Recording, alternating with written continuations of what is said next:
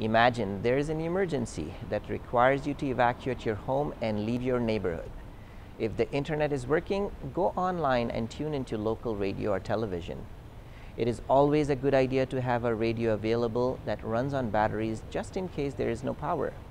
Listen carefully to updates from local authorities and follow their instructions. You may have to turn your utilities off, so it is important to know the location of your home's water valve, electrical panel, gas valve, and floor drain.